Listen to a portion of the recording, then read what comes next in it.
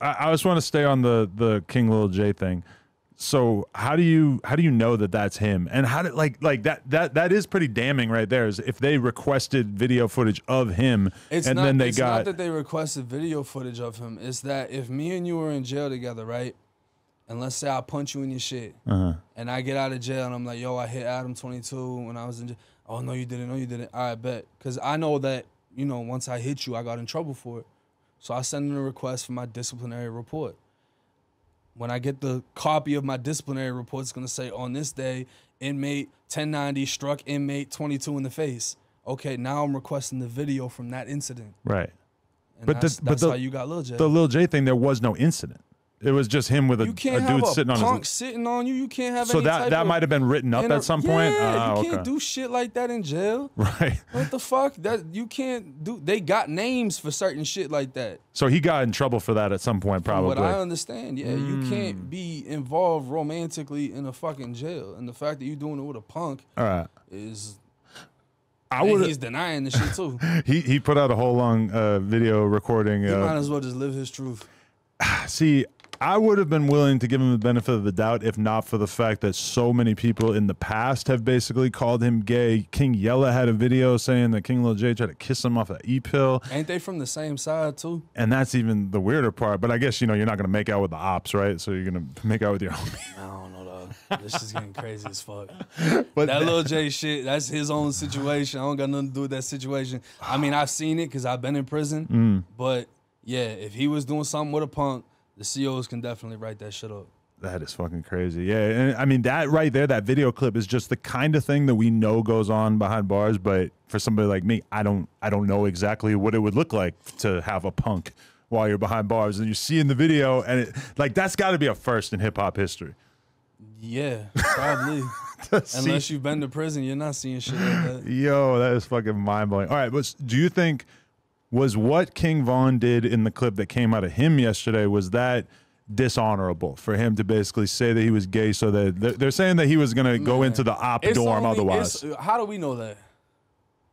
It could have been a lame-ass dorm. Like, all right, when I was in county jail, bro, if you go into a certain dorm and there's no money, nobody's gambling, everybody's a bum in here, you'll have people check in immediately. I'm scared for my life. Why? I don't know. People want to kill me. And they'll move you in a different dorm. Now you go in a different dorm, there's money over here.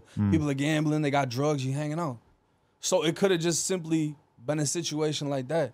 Because he was already in the dorm. So if it was an op situation, why didn't they strike him? But then he's looking over and saying, like, hi, little Johnny or whatever. Like, yeah, I mean, he clearly knows some of them. That doesn't look good, but he's most likely trolling. Yeah, he was trolling, yeah. I'm sure that if he knew that video was going to come out, he would have went about it a different way. Right. You know what I mean? So he did the gay shit. Maybe that was the only way he was able to get out because the COs weren't. Because, I mean, I've been in some spots, bro, where you're like, I'm in fear for my life. They're like, why? You're not bleeding. Right. You ain't get stabbed. You're not scared. Go back to your bunk. And the COs will fuck you up if you keep pressing them saying you want to check PC. Right. So if the gay shit was the only way he could get out of his situation, that's what he did. But generally speaking, does a gangster who's behind bars, does he have to, like, if they're about to check you into the op dorm, do you just have to go with it? And like would it be more honorable for him to have just been like, all right, fuck it, I'm spending time with these guys, I don't have to run mad fades or whatever? It depends on where you're at. Well, I mean, bro, where I was at, there weren't fades. Right. It's going straight to metal. So if you're getting put in the op dorm, you don't have anything on you. You know what I mean? So what are you going to do? Yeah, like in that situation, me looking at it logically, yeah, I would say I was gay before I got stabbed. The thing is, your people are going to say you're smart. They're going to say you're pussy. Right. Who do you really give a fuck about? You know what I mean? So it's like, you're going to do what you're going to do. I got put into an op dorm. I didn't even know it was an op dorm. And then I found out when I got in there, my bunkie was a Zoe in prison, and he was going home that night. So they put me in the cell. Oh, what you? I'm blood. Oh, I'm Zoe. So I'm like, fuck. Now I know I'm in the Zoe house. You know what I mean? And the Zoes came to his door. They pressing me. Oh, we got a blood in here. Like, they yelling this shit out because there's no CO in here.